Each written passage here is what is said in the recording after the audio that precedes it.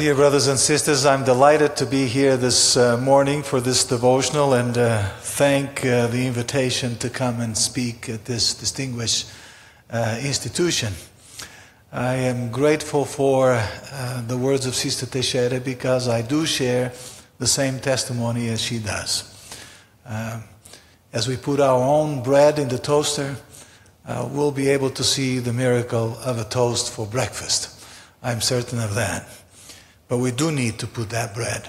In that spirit today, I would like to speak to you from my prepared remarks on matters of spiritual significance.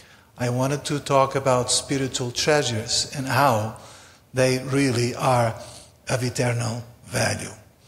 Some research suggests that different types of thinking can lead to different outcomes depending on the context and the goal at hand.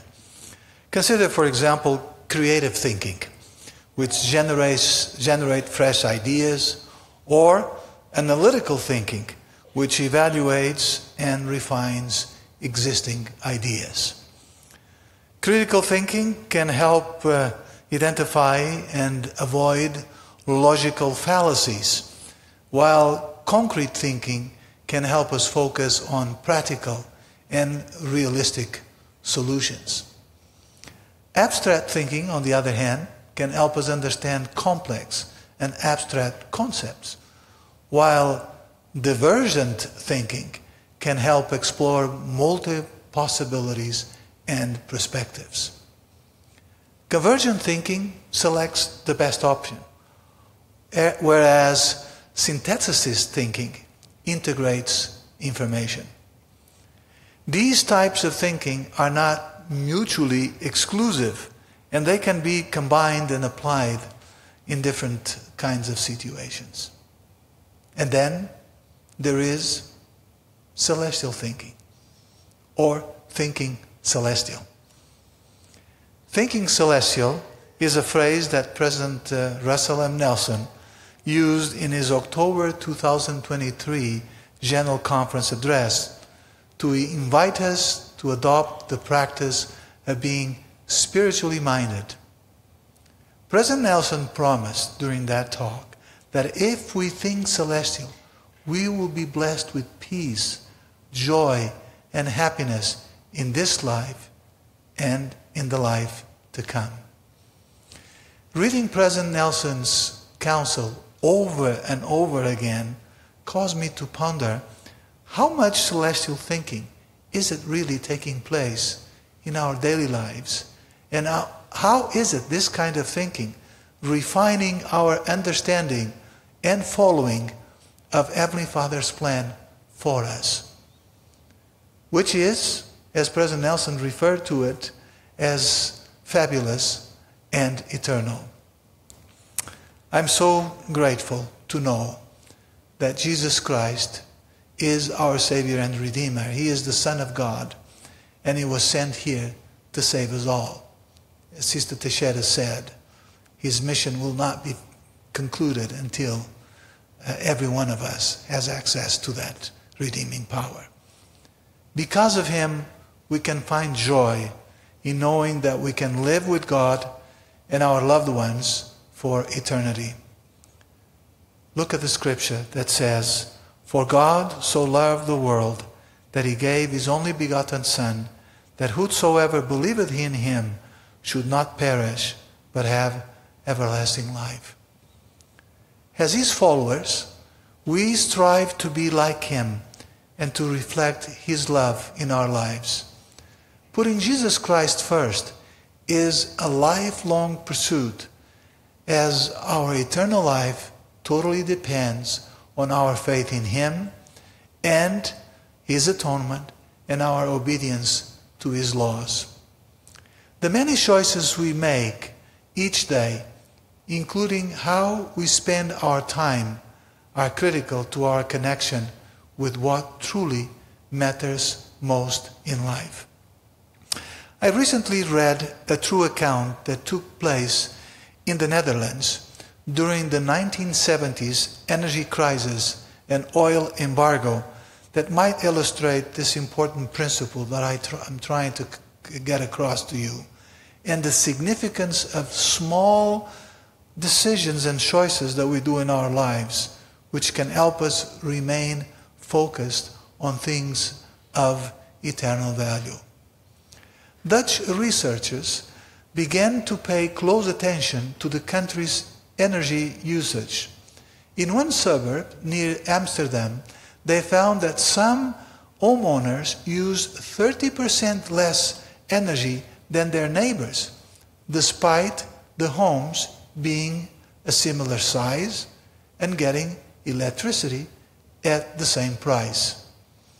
In turn, they found out that the houses in this neighborhood were nearly identical, except for one small feature: the location of the electrical meter. Some have that electrical meter in the basement. Others have the electrical meter upstairs in the main hallway.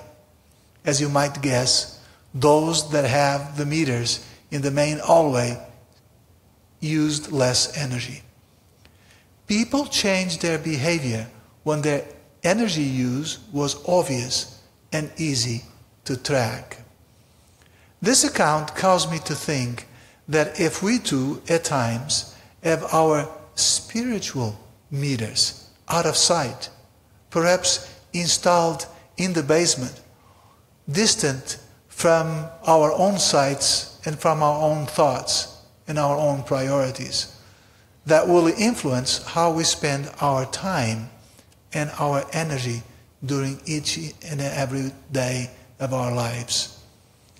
During the Sermon of the Mountain, the Lord helped illustrate the importance of this principle. And it is clear in His teachings that He wants us to consider how precious it is, these teachings, and how precious it is for us to seek treasures by seeking first the kingdom of God and His righteousness. He said in Matthew chapter 6, "For where is your treasure, there will your heart be also." This statement, "For where your treasure is, there will your heart be also," is part of a larger passage in the Gospel of Matthew, where Jesus is teaching His disciples about the importance of prioritizing spiritual values over material ones. In this particular context, Jesus cautioned against the pursuit of earthly treasures such as wealth, acclaim in the world, and we do so at the expense of our spiritual well-being and our relationship with God. By saying, "Where your treasure is, there will your heart be also," Jesus highlighted that our priorities and commitments shape our innermost being. If we prioritize material wealth, worldly recognition, and success, our hearts and desires will focus on acquiring exactly those things. Conversely, if we prioritize spiritual values such as love, compassion, and righteousness, our hearts will be inclined towards pursuing and cultivating those qualities. The Savior's teachings encourage self-reflection and introspection. He challenges us as individuals to examine where we invest our time, energy, and resources, as these choices reveal the true priorities and values that we have. Jesus' teachings suggest to me personally that true fulfillment and spiritual abundance come from aligning our hearts with the things that have lasting significance and eternal value, rather than transient or fleeting possessions or worldly popular trends. The statement in the book of Matthew emphasizes the profound connection between our priorities and our heart's condition, urging us to seek spiritual treasures that endure well beyond the material world. Metaphorically speaking, aren't we all collecting treasures in this life?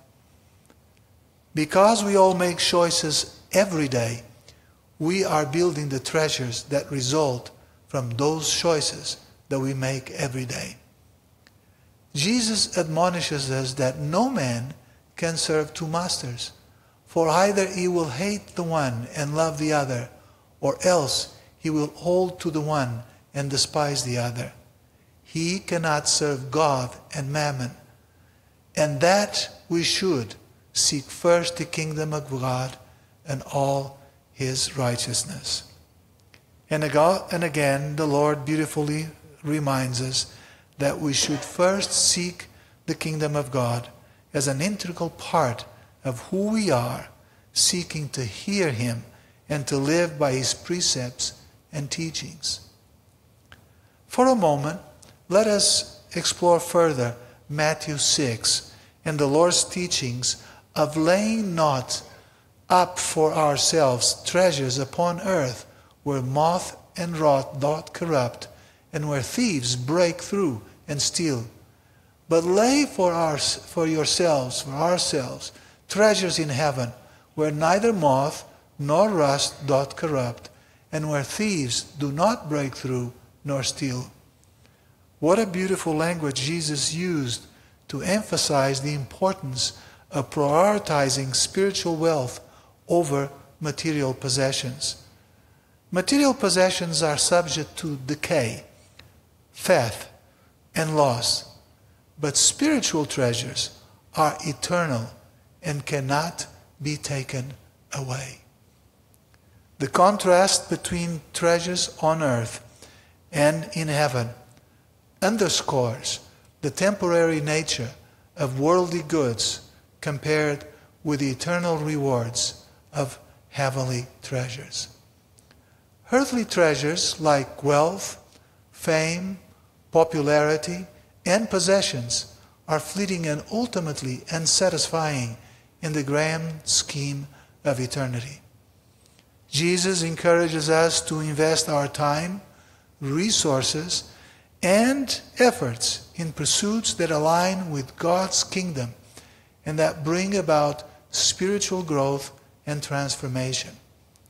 Certainly, this will include acts of charity, love, compassion, and service to family and to others around us. Jesus encourages each one of us to embrace an attitude of detachment from earthly treasures and focus instead on spiritual growth and righteousness. Some years ago, in a message of General Conference, while speaking there, I spoke of the popularity of the digital area that we now live in. I reviewed some simple habits to establish healthy online activity and affirmed at that conference that life is not confined to a 4-inch screen. You might say a 6-inch screen today. Suggesting that while these technologies represent an extraordinary advancement, if they are left unchecked, they give precedent to relationships with people that we don't know or have never met, and rather to give that attention to people that we live with, including our own family. Since then, the expansion and reach of these technologies have accelerated at an enormous speed. Today, our lives are part of these networked environments as never before. They are boasted by social media platforms and AI-driven apps that optimize user engagement and satisfaction by delivering personalized content and instant rewards. Now, in many countries of the world, people spend a significant portion of their time and their day connected to their devices. This is especially true with the proliferation of powerful mobile devices, which allow people to stay connected at all times, wherever they are. The data suggests that the general population and specific demographic groups like the rising generation spend many hours of the day in their mobile devices.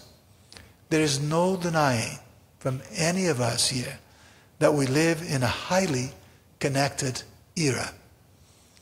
As of 2023, 82% of Americans, totally 270 million people, own a smartphone. The average American spends about 6 hours a day on their mobile device, and they check their phone on average 96 times a day, or at least once every 10 minutes. A culture of instant gratification online may contribute to unrealistic expectations and impatience in other areas of life. As we become accustomed to immediate feedback and rewards in our online interactions, this may diminish our ability to delay gratification and tolerate boredom or frustration. And even more importantly, it might distance us from the necessary effort to listen to the whisperings of the Holy Ghost. We can counter this culture and these trends as we demonstrate our faith in the Lord Jesus Christ through our commitment to follow Him and His teachings. In today's world, you and I carry the Holy Scripture and the Word of living prophets in our pockets pretty much every day. As these resources are available to us, we can turn our thinking to celestial things, and we can build our spirituality by turning to these spiritual treasures and seek these eternal riches, making the Savior the source of our hope. The prophet Mormon asked, "What is it that he shall hope for?" He then answered, "He shall have hope through the atonement of Christ and the power of His resurrection, to be raised unto life eternal, and this because of your faith in Him, according to the promise." Embracing Christ-like attributes of virtue, integrity, and patience can fortify us and help us prioritize eternal riches over earthly treasures. Virtue originates in our thoughts and desires. The Lord said, "Let virtue garnish thy thoughts instantly." When you have integrity, you understand that there is a right and wrong, and that there is an absolute truth, God's truth. You use your agency to choose according God's truth, and you promptly repent when you do not. What you choose to think and what you do when you believe no one else is watching are a strong measure of your integrity. Patience, on the other hand, is tied closely to faith in our Heavenly Father and His Son Jesus Christ. Patience is not indifference. It means caring very much, but nevertheless being willing to submit to the Lord. Elder Neal A. Maxwell said, "When we are unduly impatient, we are suggesting that we know what is best, better than does God. Or at least we are asserting that our timetable is better than His." Our mortal experiences will be replete with unexpected challenges. Still, when we are firmly anchored in Jesus Christ, we patiently work through our trials and tribulations and draw upon the strength and the reservoir as spiritual treasures that He provides us. I leave with you my conviction and testimony that as we make concerted efforts to prioritize things of eternal value, And as we embed in our daily living Christ-like attributes and consciously use our time seeking first the kingdom of God, we will be blessed with purpose, and our choices, either they be online or otherwise, will be guided by the desire to live with meaning and joy. I leave with you my testimony that I know that Christ lives, that He is our Redeemer and Savior. Soon we will be commemorating Easter and His glorious resurrection. As we prepare for that event, may I extend you an invitation to make a decision to follow the Lord first in everything else that we do. And all other blessings will be ours because of that choice. May the Lord bless you in your pursuit for an education, to do good things in life, and to live a life with purpose, meaning, and joy. In the name of Jesus Christ, amen.